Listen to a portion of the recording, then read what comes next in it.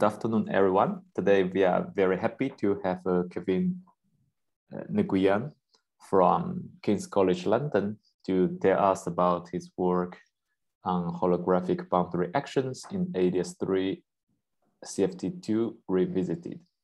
So please take it away, Kevin. Okay, thanks, Dongsheng. Well, first, let me say that I'm quite happy to be here. And even if it's online, and I want to thank the organizers for giving me this opportunity. So I've been asked to talk about this recent paper from August, whose focus is on various boundary actions in the context of AdS3 gravity that have been discussed. And try to explain, so I will explain the various boundary actions that people have discussed in this context and their role and differences. And in particular, I hope that with this work, some confusion might be resolved. And so the starting point that we can adopt is the AdS-CFT correspondence, where we know very well how to handle things. And one question in particular is how do we derive the stress tensor generating functional in the context of AdS3 CFT2? And more particularly from the gravity perspective. So this seems like a very basic question, and in principle, we know the answer. So we simply have to follow the AdS-CFT dictionary. So there is this, so the dictionary has been proposed by Gutzer, Klebanov, Polyakov, and Witten. So I will refer to it as the GQFI-W dictionary. And it essentially proposes that the partition function with sources on the CFT side, so the generating functional of the holographic CFT, is equal to the path integral on the quantum gravity side, where some boundary conditions have been imposed on the bulk fields. And in particular, these boundary conditions are identified with the dual sources of the CFT. So for example, you have the bulk metric G mu nu, and its boundary value, it's a two-dimensional metric. And this is identified with the background metric for the 2D CFT, which is also the source for the stress tensor. Of course, this equality here is at most formal, because on the right-hand side, we don't really know what this path integral means. We don't know what are the relevant fields to path integrate over. We don't really know whether the full quantum gravity theory should be represented as a path integral, or whether it only applies semi-classically. So, and sometimes people say that actually the left-hand side defines the quantum gravity theory. But usually what we do is that we work at large central charge, which corresponds to the weak gravity regime, in which case we can just approximate this right-hand side by saddle point approximation. So we just have to, given a set of boundary conditions, we have to solve the classical equations of motion. We plug this back into the gravitational action, and this gives us the CFT generating functional at large central charge. So here I'm interested in this first, well, in what the story I'm telling you here, I'm interested in the stress tensor sector of the CFT. So what I can do is just turn off all other sources apart from the two-dimensional metric, which means that given that I turn off all sources associated to bulk fields other than the bulk metric, I can just consider pure gravity in AdS3 for that purpose.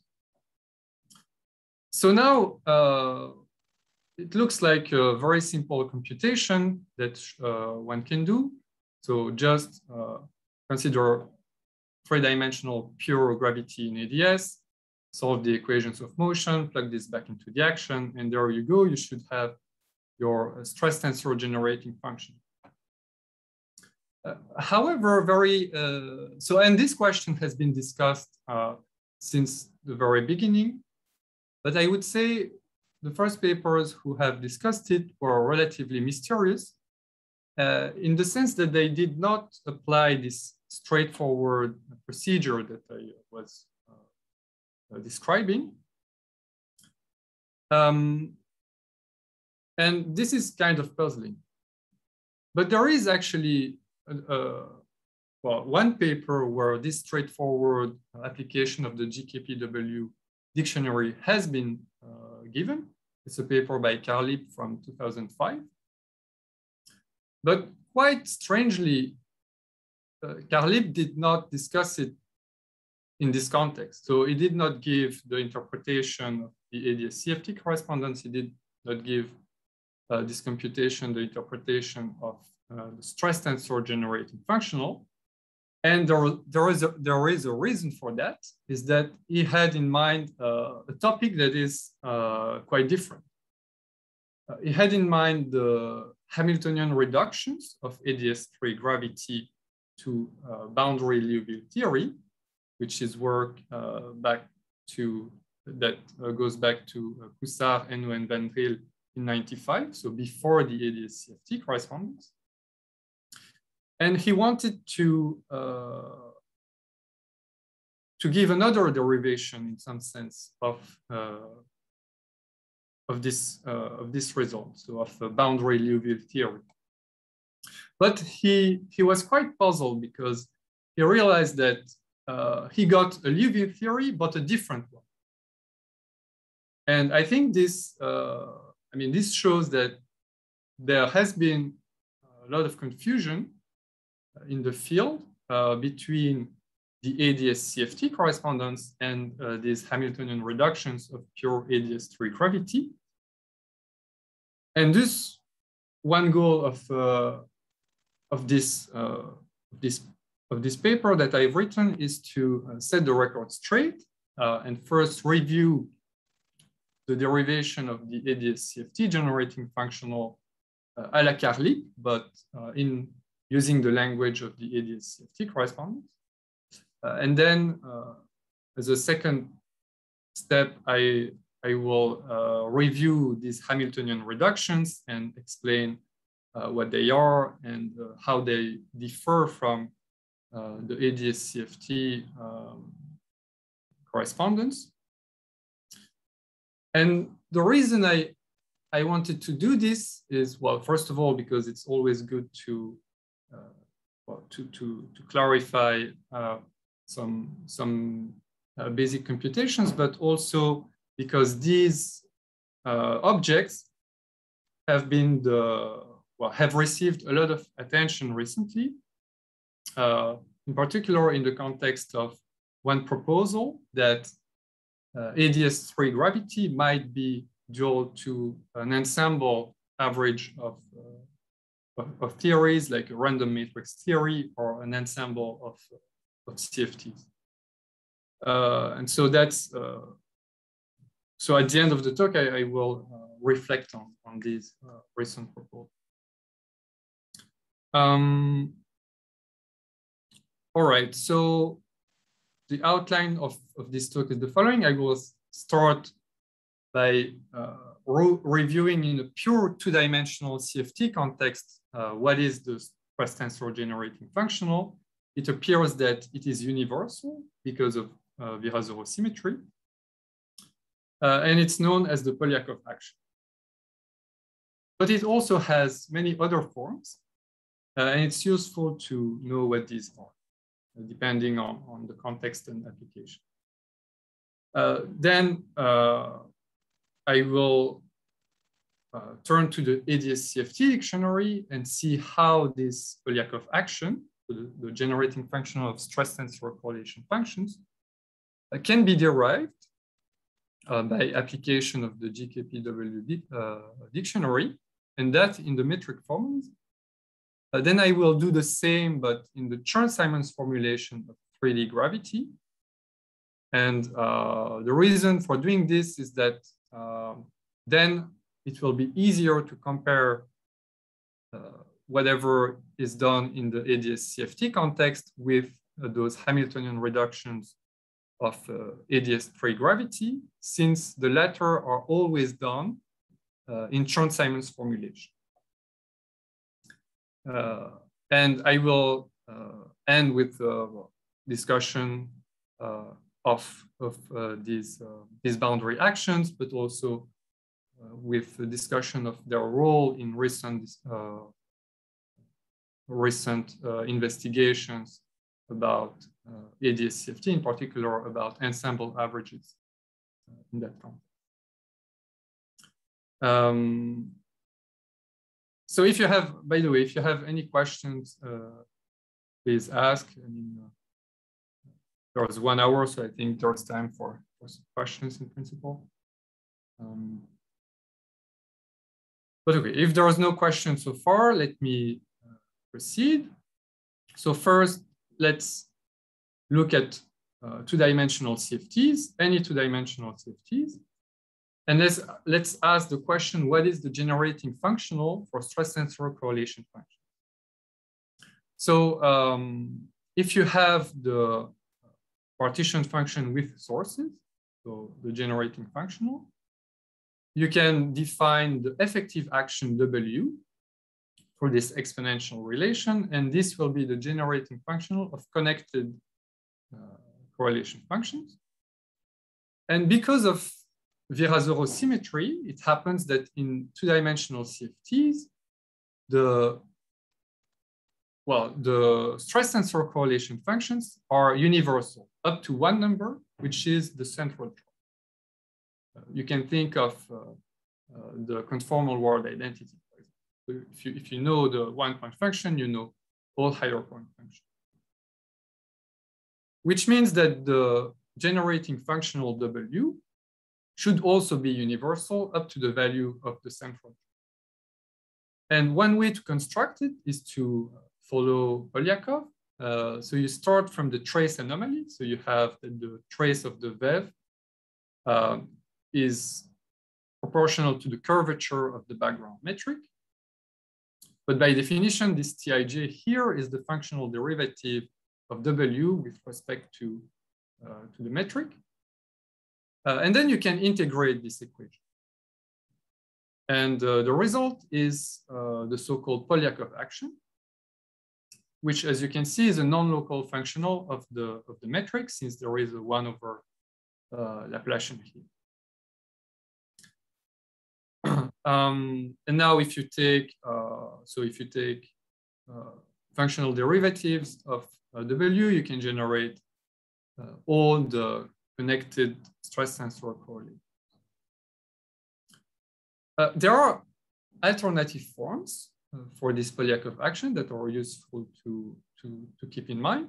So first, you can introduce a field phi that satisfies the Liouville equation, so box phi equal R. And using this, you can rewrite W as the action for Liouville theory. But you have to, so you always have to remember that phi is not an independent field here. It's a non-local functional of the background metric through the Liouville equation. Something that is interesting to note is that if you ask covariance of the Liouville equation with respect to Valery scalings of the two-dimensional metric, then you conclude that phi must shift under Valery scalings, and therefore it is the pseudo-Goldstone mode of broken Weilin bar. You can also, so starting from this form of the Polyakov action, you can compute the VEV of the stress tensor. And quite interestingly, it coincides with the classical stress tensor of the Liouville theorem. And if you take the trace, you find the correct trace element. So that's the second form of the Polyakov action. But so far, what we've done is that we've assumed general coordinate covariance. So here, when we have integrated this equation, at all steps, we've assumed that the theory has manifest invariance under coordinate transformations. But in 2D CFTs, we don't usually care about it. What we care more about is the holomorphic factorization of the correlation functions. And it happens that the two are actually, they are contradictory. So you cannot realize both at the same time. And the obstruction for the correlation functions to factorize when you use the Polyakov action, the previous Polyakov action, comes from contact terms. So the lack of holomorphicity of factorization, of the correlation functions comes from contact terms, which means that you can find a local counter term to the effective action that will remove these contact terms, so that will restore factorization of the correlation functions at the cost of losing general covariance. The way to describe this in practice is first to parameterize the two-dimensional metric by three free functions, phi and mu bar. And then you can show that the Polyakov action for this parameterization of the two-dimensional metric is the sum of three terms. There's one term that only depends on mu. There is the anti-chiral part of it that only depends on mu bar. These two are non-local functionals of mu, and they actually generate the chiral correlation function. So the correlation function factorized, and W mu will generate the chiral part, and W bar will generate the anti-chiral part. And this term here is the obstruction to factorization. It's called the Quillen-Bellavin-Knitznik anomaly. It's a local functional of phi, mu, and mu bar. And therefore, if you want, you can subtract it to achieve holomorphic factorization. So what does it look like, this chiral generating functional?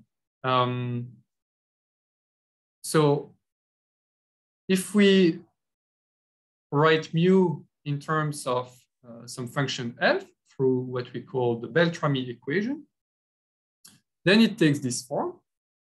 But f is a non-local functional of mu. So this, again, is a non-local functional of mu.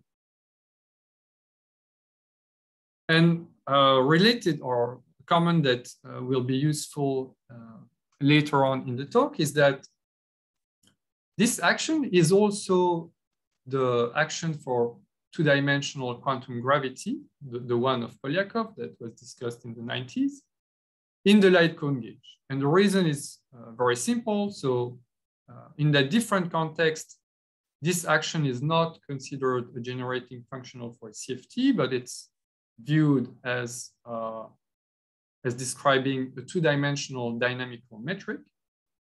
So it's describing two-dimensional quantum gravity.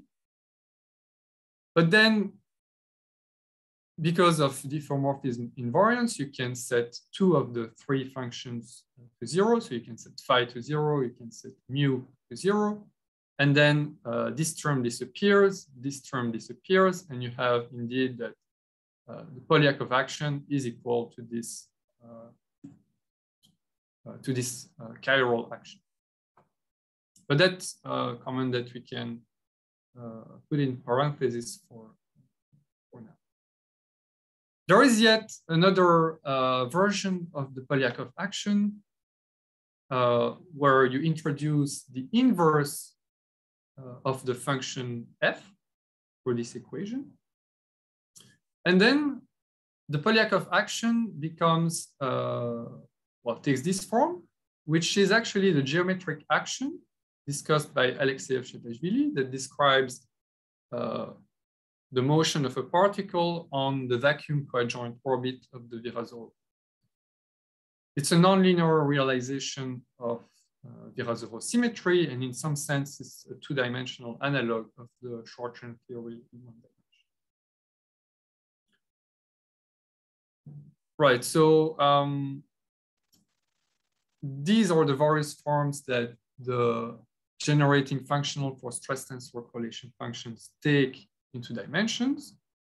And now the question is, how do you derive either one of them from the AdS CFT corresponding by application of the GKP-W dictionary? So let's do that first in the metric format. So we start by describing the solution space of pure 3D gravity. So we pick, as usual, the Pfefferman-Graham gauge. And then this function Gij here, we expand it in powers of rho. Rho equals 0 is the location of the conformal boundary. And in 3 dimensions, something special happens is that the expansion truncates at this order, rho squared. The reason being that 3-dimensional gravity is topological, so there is no bulk degree of freedom. So the expansion truncates. And here, the leading order here, G0, that I will call G tilde in what follows, is the boundary metric. It's the background metric for the dual CFT. And when we use Einstein's equations, we can constrain the other 2 functions. So G2 is constrained so to be of this form, where Tij is a divergentless tensor, 2-dimensional tensor, and it has a trace proportional to the boundary curvature. And so it's very, you can easily imagine that this Tij is actually the stress tensor VEV of the 2D CFT. And then G4 is explicitly given in terms of G2 and G2. All right. This is, however, not the end of the story, because as I was already explaining that in the case of, in the context of 2D CFTs, the stress tensor generating functional is very tightly related to Weyl scalings. You know, you can write the Polyakov action as a Liouville theory, where the Liouville field is actually the pseudo-Gaussian mode of broken Weyl invariance. So it's a very good idea to ask how are boundary Weyl scalings realized in the bulk. And this is actually known. So there are those Penrose, Brown, and No diffeomorphisms that act as Weyl scalings at the conformal boundary. So this is the action of Weyl scalings at the boundary. And as usual, the diffeomorphisms can be parametrized by a change of coordinate. So in this case, it's just at leading order, it's just a rescaling of the radial coordinate by some arbitrary function.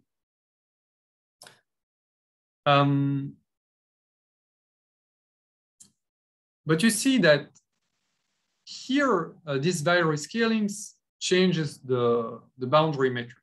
So that means that you cannot impose, a priori, you cannot impose Dirichlet conditions. Because if you impose Dirichlet conditions, then that means that you're not allowing for for Weyl rescalings to act within the solution space, which might be problematic. And indeed, what has been shown by Karlip is that in order to get the Polyakov action, you need to take into account this freedom here. So the way he has done it is to allow the boundary cutoff surface that we usually put at rho equal epsilon to satisfy a more general equation. So here we're going to put our cutoff surface at rho equal epsilon. So this is the UV regulator, the IR regulator from the bulk perspective, times some free function. And this omega here shifts under Weyl rescale. So because of that, we can expect this degree of freedom to turn out to be the Liouville field of the dual CFT.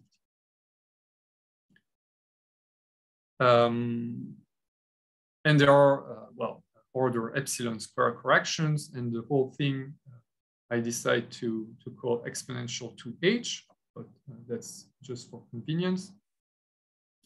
So this is the picture. Usually we put the cutoff surface at rho equal epsilon, and this is a rigid boundary. But what we actually need to do if we want to recover the correct generating functional for stress tensor correlators is that we need to put the cutoff surface at a boundary location that is allowed to fluctuate. So now we can look at we can apply the GKPW dictionary. So we look at the action for gravity. There was the Einstein-Hilbert action, there was the Gibbons-Hawking term. And we have to evaluate it on shell. So when we do that, this is what we get, taking into account that the cutoff surface is not straight, but is curved and parameterized by rho equal to h. So we see here that there is divergence when you send rho to infinity, and that can be cured with the usual counter term introduced by Balasubramanian and Krauss. Then there is a logarithmic divergence, which actually is not important because it multiplies a topological term. So this is just the Euler characteristic, square root GR integrated over the boundary. So we're not going to worry about this. And then we can look at the renormalized action. So take the regulated action plus the counter term and send the UV regulator to 0. And what we get is the Liouville action, where indeed omega, that parameterizes the location of the boundary surface, plays the role of the Liouville field. Then you have to evaluate omega on shell, and you recover the proper Polyakov action with the correct coefficient.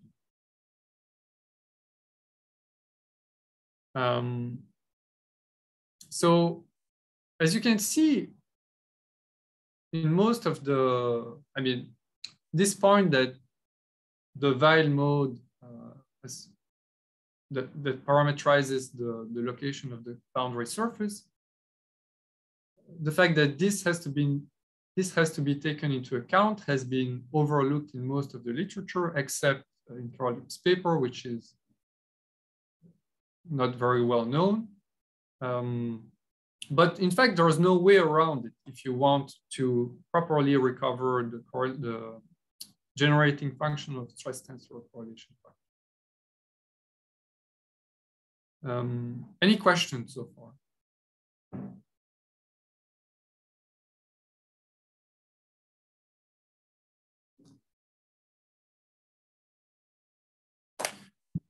Okay.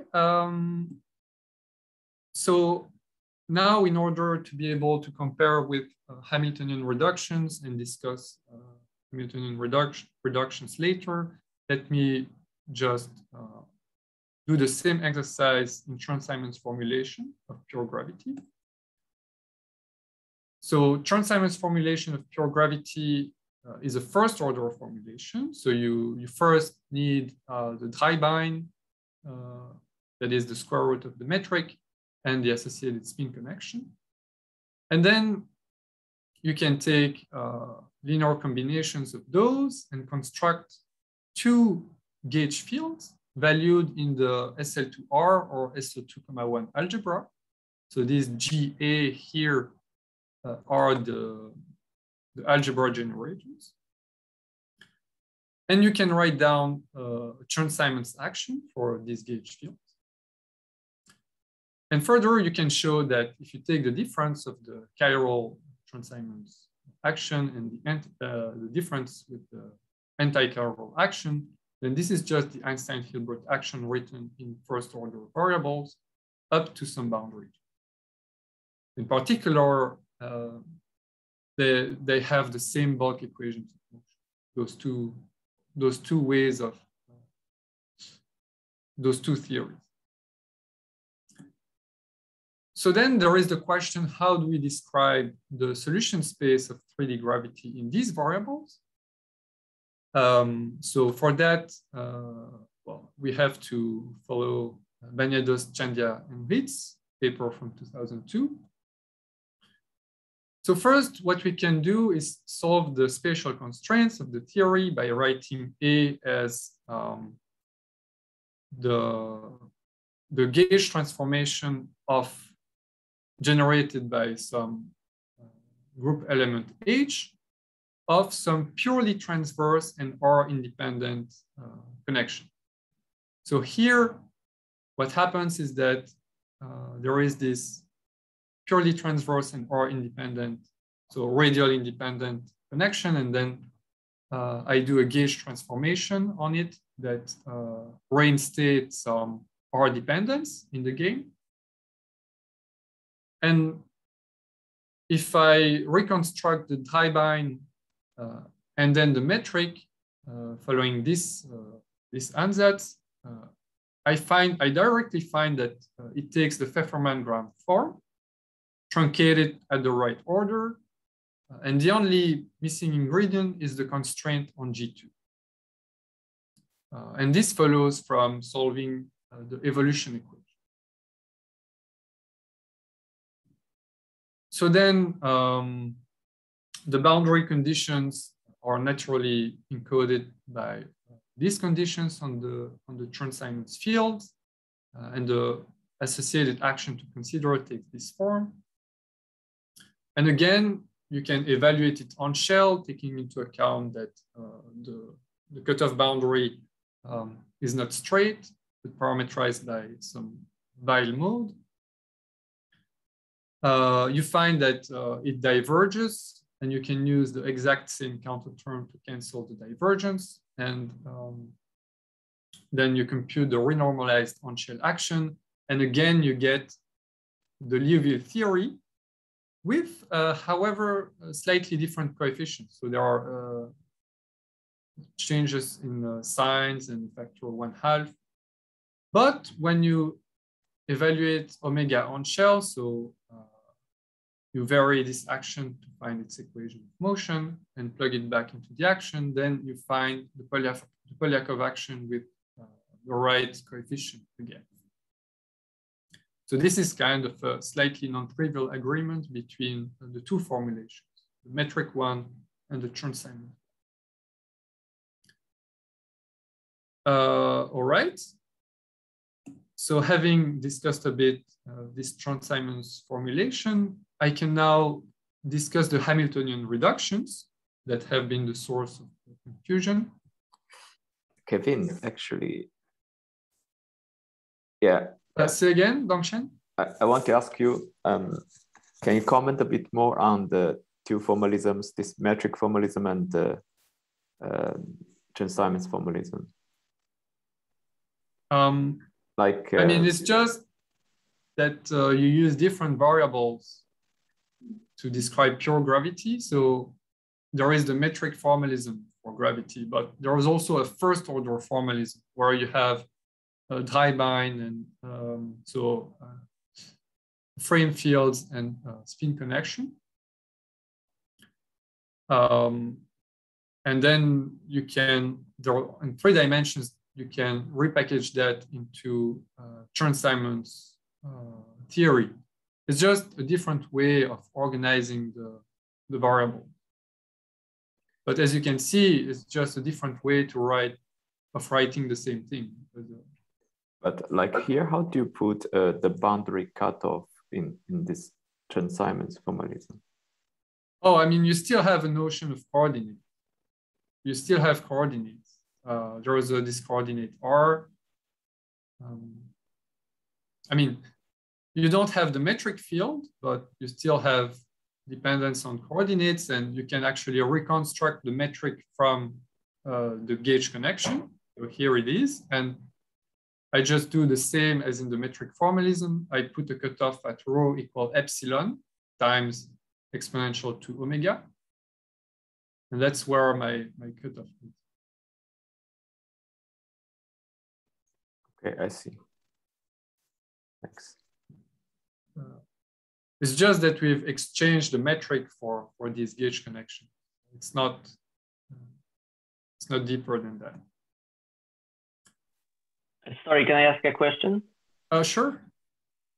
So are the boundary terms precisely the Gibbons-Hawking term? No. So yeah. So there is indeed. So it's not, this action is not equal to the Einstein-Hilbert action plus Gibbons-Hawking. There is it's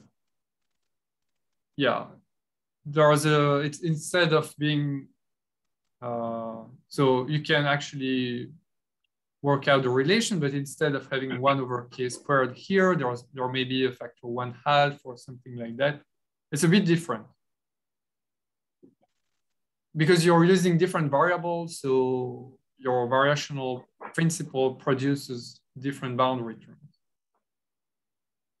But okay, very non-trivially, you still get the same divergences, so you can still use the exact same counter term, and you still produce the exact same boundary action,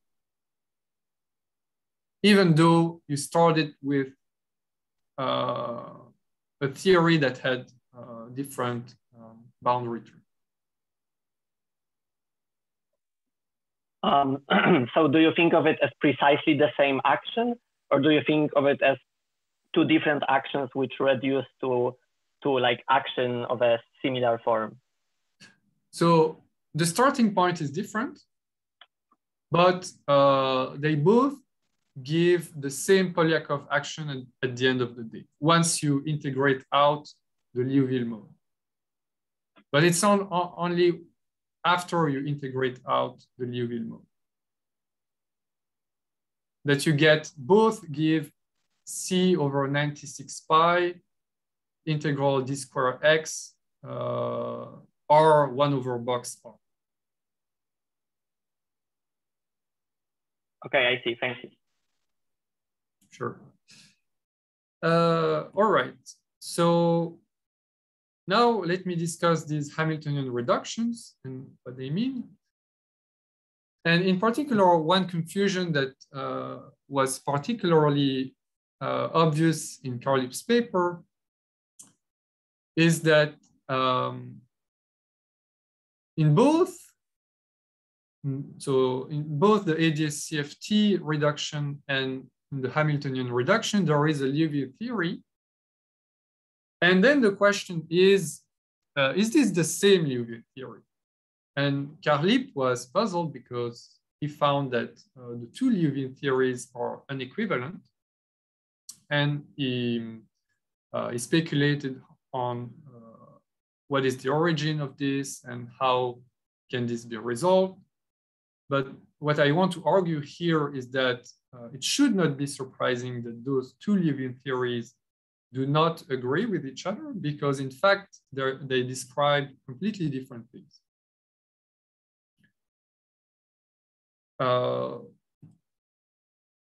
So these Hamiltonian reductions, there are basically there are basically reductions of the gravitational action for some specific ansatz for the metric. So this is the ansatz that is adopted. Here you see that the boundary geometry is flat. It's just dz bar. And then there's only two free functions, L and L bar, which for on-shell solutions should be respectively holomorphic and anti-holomorphic. But here we don't assume this yet, so we work still off-shell. Then what we're going to do is that we're going to consider the Chern-Simons formulation of 3D gravity with particular boundary condition, AT equal A phi, where Z is T plus phi and Z bar is T minus phi. This boundary condition is satisfied by this ansatz, but notice that it is not satisfied in the more general case that I discussed previously. So in particular, this boundary condition could not be applied in AdS-CFT. Here it can be applied because we chose a particular boundary geometry. So then the next step is to, use the Chern-Simons formulation of 3D gravity, solve the spatial constraint, and get to two chiral West-Zumino Novikov-Witten models. Then originally what Cussard and Nguyen-Van Driel did is that they combined those two chiral West-Zumino models into a single non-chiral one. And then using restrictions coming from the ansatz, they reduce it to some what I call flat Liouville theory, because the background metric on the boundary is flat. There is something annoying in that combination of two chiral West-Zumino models into a non-chiral one, is that you kind of lose track of the original variable. So you don't really know anymore what the result means in terms of gravitational variable. Fortunately, there is an alternative way to get to this end result. And that's what I'm gonna review here. So first you solve the constraints. So this can be done by writing the spatial components of the gauge fields as G minus 1 dg. But because of the Pfefferman-Graham ansatz, the Pfefferman-Graham gauge that you want to reach, you can just write J as the product of a T phi dependent group element and the H of R that we had previously. So some specific R dependent gauge element, group element. So all we need to do is to parameterize the most general small g here. And this is done in this way. So for each generator of the algebra, you associate T phi dependent function, and that parameterizes the most general SO21 group element that you can write. And then you check whether this satisfies your ansatz. And in fact, you find that you need some relations between those fields here. So you need sigma prime to be exponential phi and phi prime to be minus 2t. Then you plug everything back into the Chern-Simons action. Because of the two constraints that I just showed, you can eliminate everything in terms of phi, and you find just a free chiral theory. This is a massless free chiral boson. And in order to get to the original result of Hussard, Hainaut, and Van Driel, what you have to do is to combine the chiral and anti-chiral fields, phi and phi bar, into the Liouville field through something called Backlund transformation. That's not too important. And you get to this action, which is indeed a Liouville theory. It's a flat Liouville theory in the sense that there is no curved metric here, but it differs from the Liouville theory that I was discussing in the context of AdS CFT, in that there is a potential profile, an exponential potential.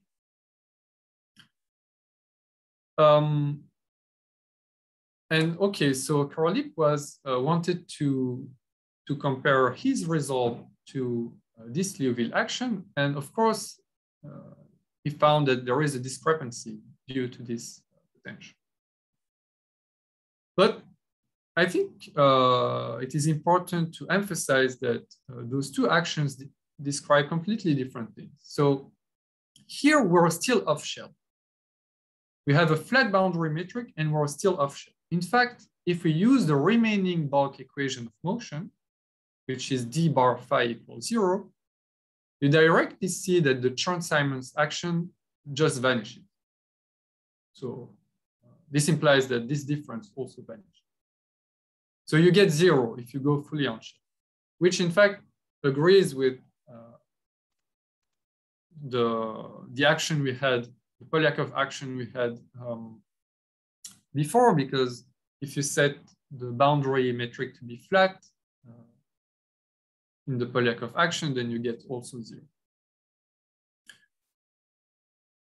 But okay, so what we have to understand is that this phi L here, this Liouville field, in the AdS CFT correspondence, it really describes the curvature of the boundary metric. Here, what it describes is actually the dynamics of this off-shell mode here, L and L bar. So Kevin, I have a question. Yes, Mika.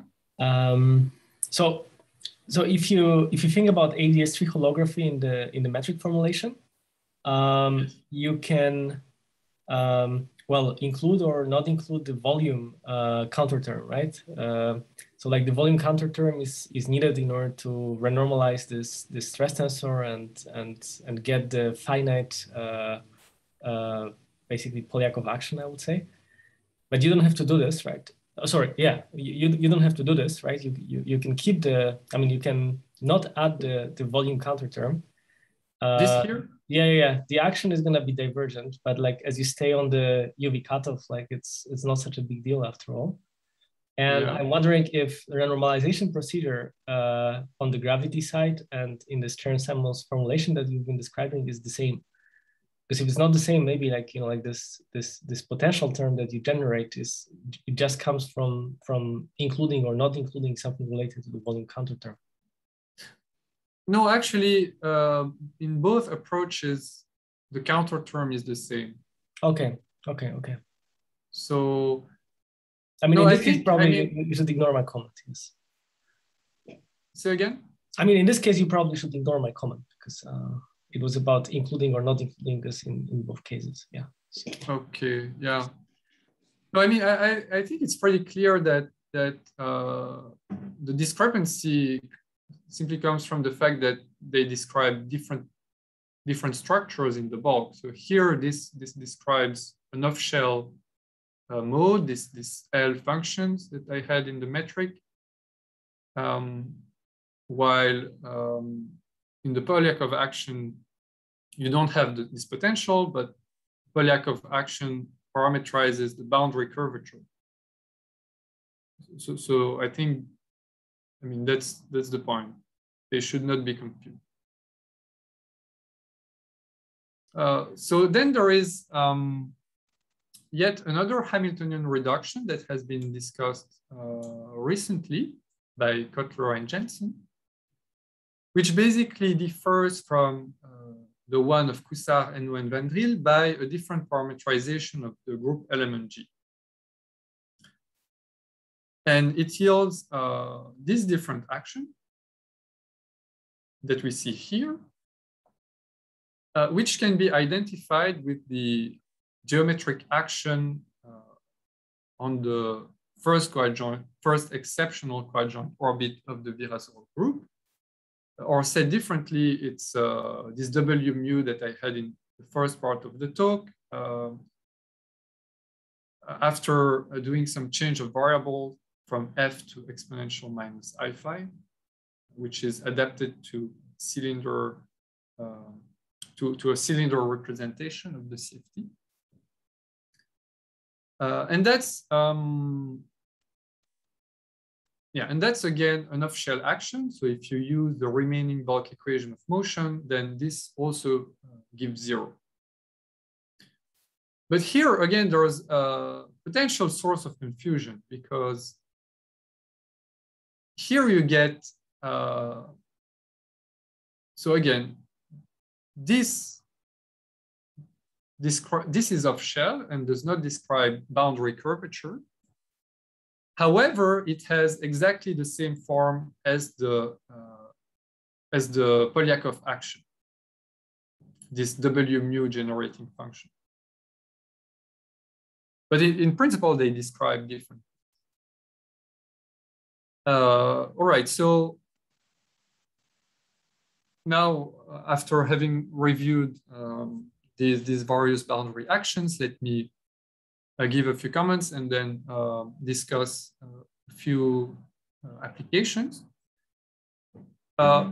So first of all, if we just think about AdS CFT for a moment and the generating function of stress tensor correlation functions, something interesting is happening is that although we compute the generating functional in the large central charge limit, the result is actually exact.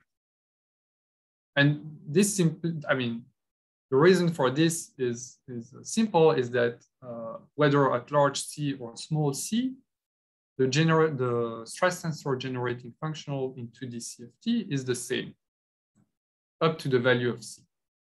But I think this is interesting because that means that even if you work at small c, so including quantum gravity effects in AdS3, at the end of the day, all these quantum gravity effects can only affect the end result through renormalization of C.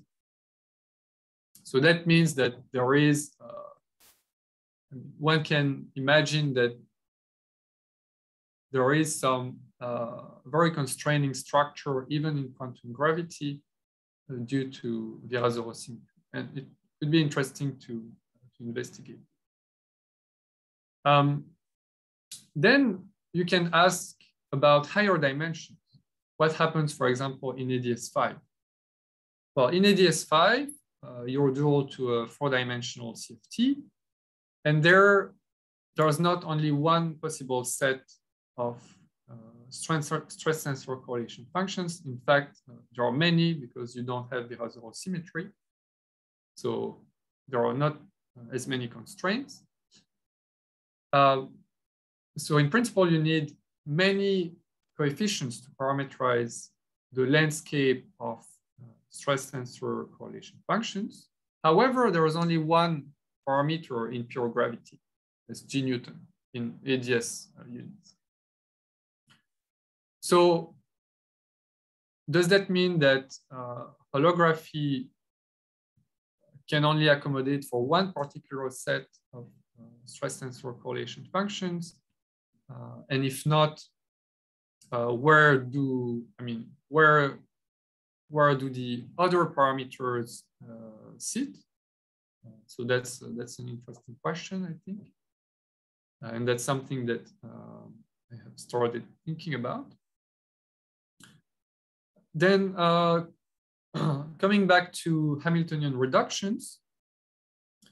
So let me again emphasize that Hamiltonian reductions are off-shell and therefore they don't have the interpretation coming from the GKPW dictionary. So there is, I think, no straightforward interpretation of Hamiltonian reductions within AdS3. Although these have been used in that context too. But I think it's not very clear what the status of these manipulations.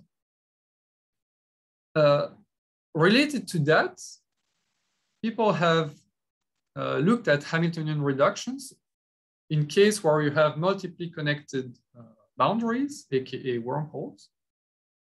But it would seem interesting to also look at generating functional. So just the on-shell action that yields the Polyakov action for the one-sided case, but in the case where you have wormholes, and see what they tell us about stress tensor correlation functions in that context.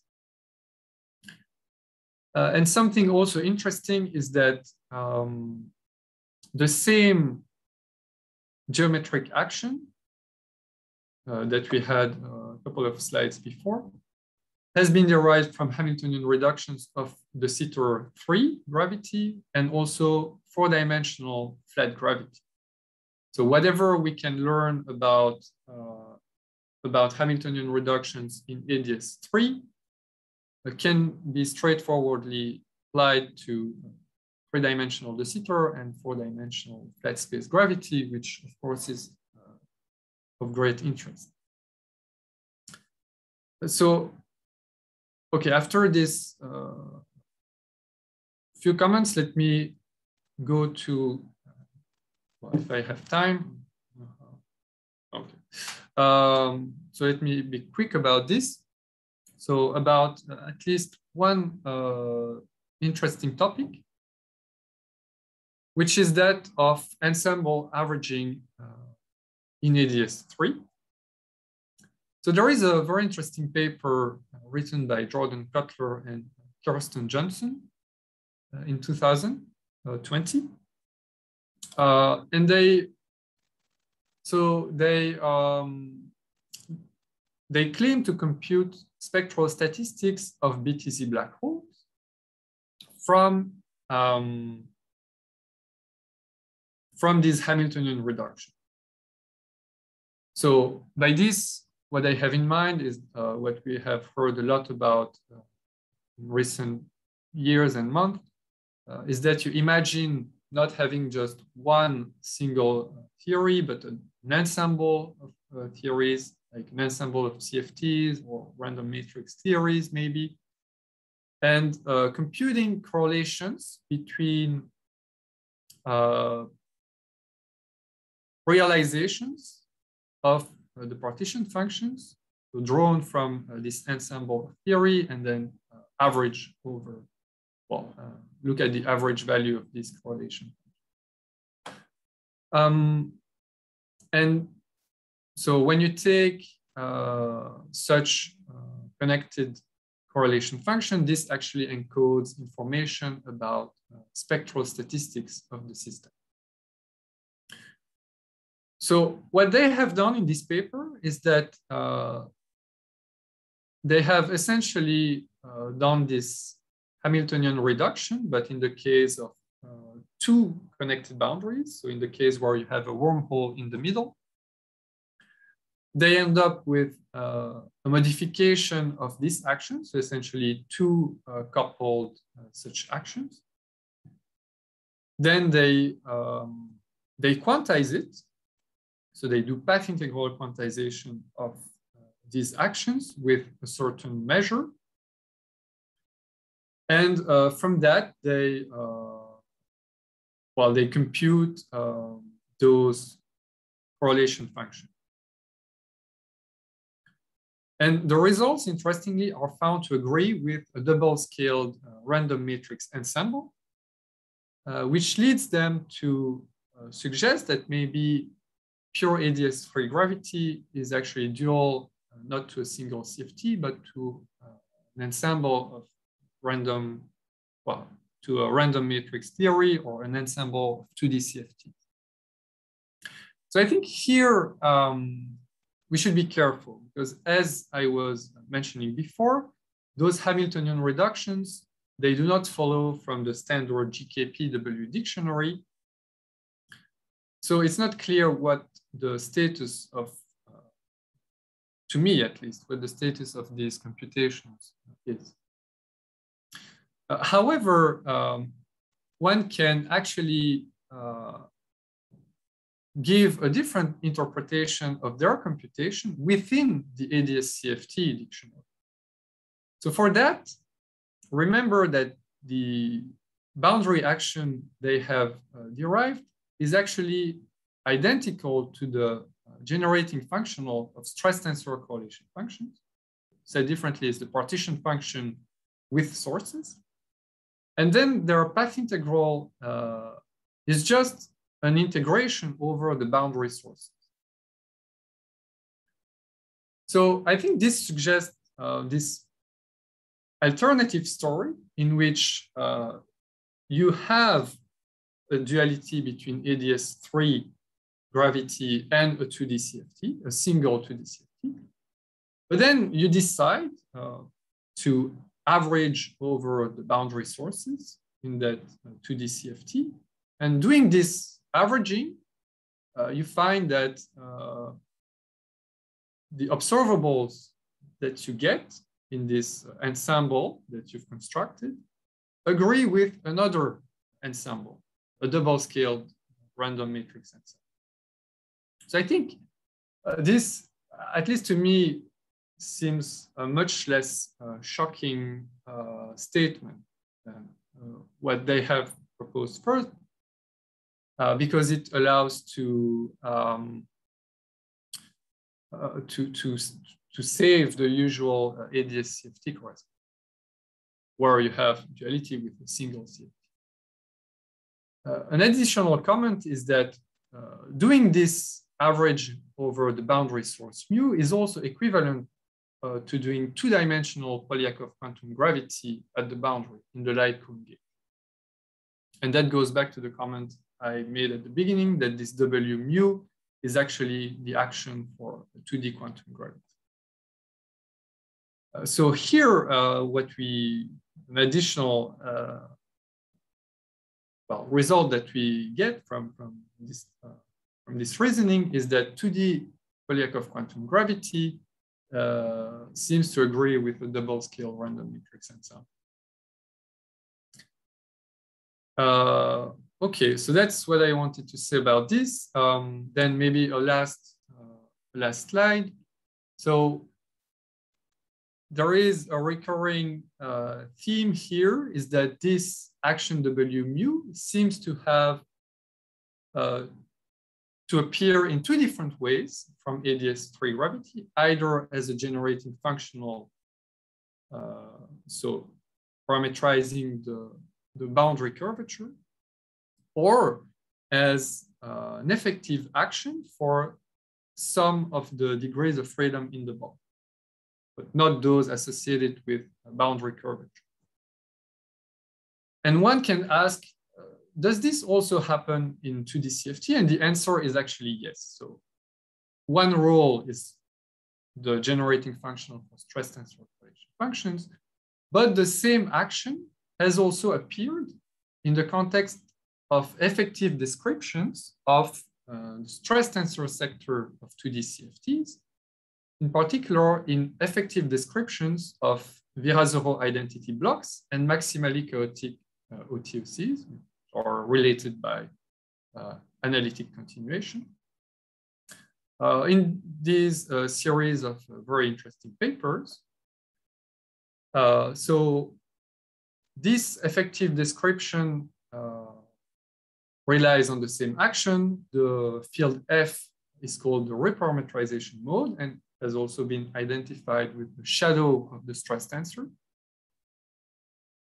And in some paper from January of this year, I wanted to clarify whether there is a direct relation between the two views on the same object W mu, and it appears that there is. So you can actually start from from W of mu as a generating functional, and then write. So from that, you can derive the stress tensor correlation functions, but you can write them in such a way that they look like exchange of some reparametrization mode. And this you can use to construct well, any 4-point function that looks like this. So with arbitrary number of stress tensor exchanges. And this effectively can be, well, you effectively see appearing before your eyes the rules of this effective description. So that's another point I wanted to mention. Okay, I think I'm out of time, so I'm going to stop here. Thank you. Thanks for the nice talk, Kevin.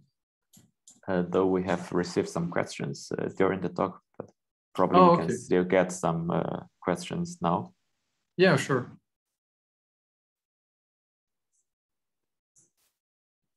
Anyone would like to start?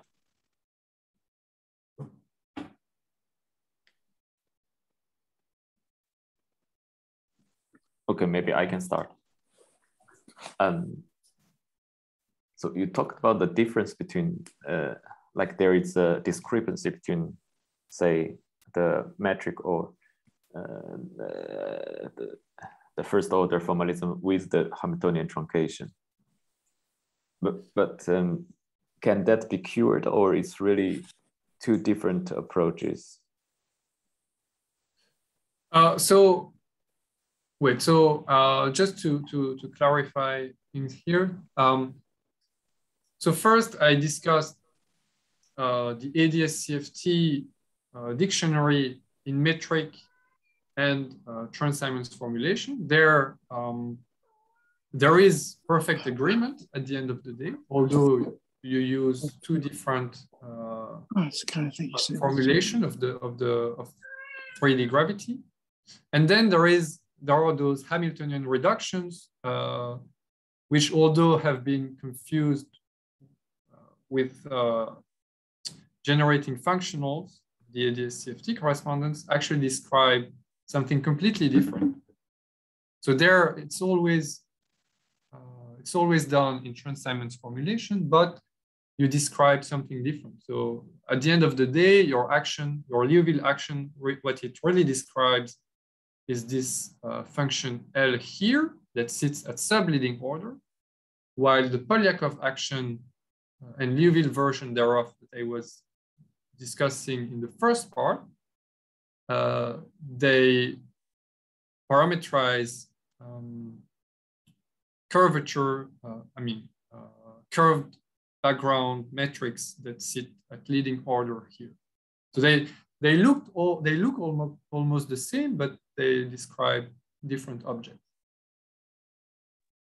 Yes, because in this Hamiltonian reduction, actually the boundary metric is fixed to be flat. Exactly. And actually, I see that you use the Bagnados ansatz. But you see that for me, I feel when you have, okay, when we talk about the Liouville theory as a conformal field theory, right? Actually, we need the potential term. Yes, like so the one that you have obtained, this potential term, right? Yeah, so here, okay, one way to say that, I guess, is that when you do this Hamiltonian reduction, what you're actually describing are these dynamical modes, whose dynamics is very simple, but they are still dynamical. And their dynamics is that of Liouville theory, which can be quantized. On the other hand, so these are dynamical fields. That's the important part. On the other hand, in this action that I have here, which is the Polyakov action written in Liouville form, Phi and the metric here are not dynamical. They're background structures that you vary in order to generate the stress tensor correlation functions of a CFT. But this should not be quantized. In principle, it should not be quantized. You see the difference? Yeah, I see the difference. The thing, my point was that it seems to me that from the Hamiltonian truncation, we get some more CFT-like theory. I agree with that. And this, I mean, that's why people were quite excited with the work of Coussard and Nguyen Van Driel beginning in '95, because they thought, oh, that's really nice. We get, I mean, we see that effectively three-dimensional gravity reduces to a 2D CFT. But, and I agree, it's quite interesting, but it should also be emphasized that this does not fit within the usual AdS CFT dictionary. Because AdS3 gravity is not, I mean, there was no, it's not dual to 2D Liouville theory. We actually don't know what it is dual to, but it's certainly much more complicated than that. Yeah. So the holographics. So somehow, what I know is that we don't really have an explicit model of an holographic CFTs, or though well, we haven't. I would say we haven't identified the 2D CFT, but we can access some information through string theory, like with D1, D5 brains, this type of construction. Yeah, I mean in AdS3 CFT2. Yeah. I see.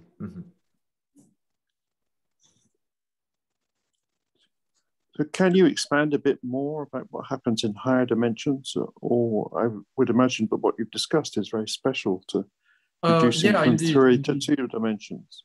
Yeah, so in 2 dimensions, you have Virasoro symmetry, which means that all stress tensor correlation functions are fixed up to the value of the central charge. But this is not true in 4 dimensions, for example.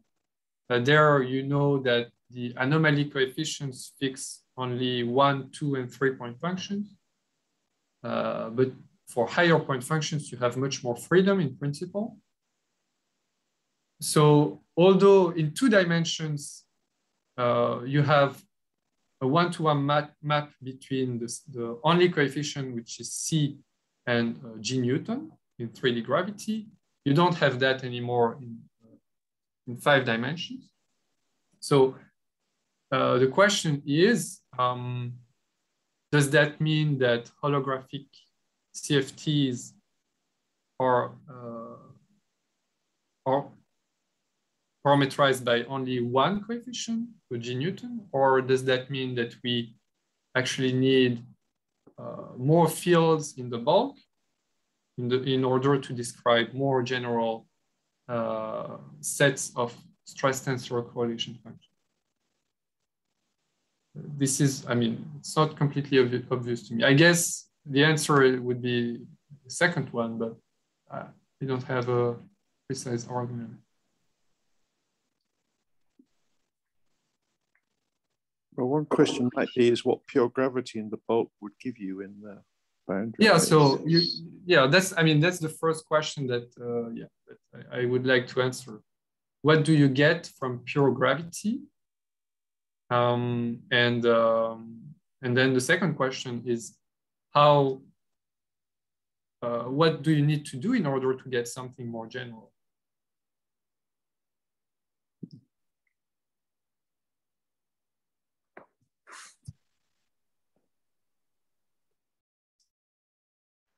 Hello, Kevin. I have another question. Yeah. So when you go from the bulk to the boundary theory, you of course on one side you're reducing the metric, like the metric on the space itself, but I mean, there's also something happening on the target space, so to speak. I mean, you have first you have Chern-Simons, and there you have gauge fields which are valued in the algebra of SL2R. Yes. But on the UV field theory, your field, the target space is just a real line. Yes. Yeah. Can you maybe give any, like, do you have any interpretation of this also from the target space point of view? I mean, you need to take the ray variables to infinity, really, but I mean, I think it's really just a technical fact. So here, indeed, you construct a gauge field that is valued in some non-trivial algebra. But then you see for the action, you take the trace. So you reduce the action to some real number. It just so happens that the equations of motion, but as you can see here, it just so happens that when you do that, there is actually an equality between the Chern-Simons action and the Einstein-Hilbert action when you translate between variables. So you see here you plug in A in terms of the spin connection and the Drehbein. And when you do that on the right-hand side, what you find is the Einstein-Hilbert action in first order of variable. It's the Palatini action. Mm-hmm. But yeah, I don't have more to say. Mm-hmm. I think. Okay, yeah, thank you.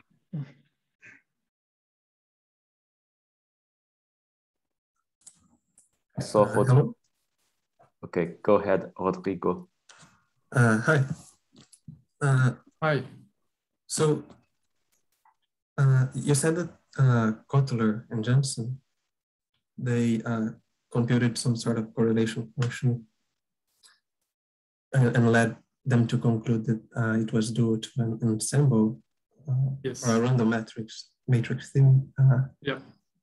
So is there something peculiar, some peculiar aspect about the result that led them to believe this as opposed to being an average over a single theory? Well, if you have a single theory, there is no average. So here, I mean, the reasoning goes very much along the lines of what has been done in the context of JT gravity versus SYK. So in that context, people have wondered about the role of gravitational solutions with multiply connected boundaries, these wormholes. And so when you have two boundaries, that means that you have two CFTs, right? Or two dual theories. The question is whether these are just two disconnected copies or whether they're connected in some way. And the bulk picture suggests that they're connected. So one way to connect those two copies is to draw them from an ensemble and then average over the ensemble. Then by doing this, you effectively generate correlations between different copies of the theory. So this is what is done here. And so Kotler and Jensen, they had the same philosophy in the context of AdS3 gravity. They said, let's look at multiply connected boundaries. Let's apply the Hamiltonian reduction. We get some effective bulk theory. Let's quantize it. And then let's see what kind of observable we get. And the observable they get can be matched to this connected correlation function in a random matrix ensemble. So that's their statement. But so what was your proposal? Alternative interpretation? Oh, okay. So my alternative interpretation is just to say, let's forget about the Hamiltonian reduction. Let's just consider two copies of the dual CFT, of the CFT that is dual to AdS3 gravity. But then let's average over the boundary sources. And effectively, you're doing the same computation as they have done, because it happens that their action that they quantize also coincides with the generating function of stress tensor correlation. So you use the same object, but you interpret it differently. This is, this mu here should be interpreted as a boundary source in interpretation I propose, while in their picture, this mu here is a bulk field, dynamical bulk field that they quantize. But in my interpretation, the integral that they perform here is an explicit averaging over the boundary sources. So when you do an explicit average over a theory, you should not be too surprised that it matches onto an ensemble average theory rather than single theory. That's my point. But okay, I mean, I think their proposal is perfectly good. It's just that for me, it does not follow from the usual rules of the AdS-CFT correspondence. So, and also the claim, the end result is in some sense in tension with everything we've known about AdS3 CFT2 before.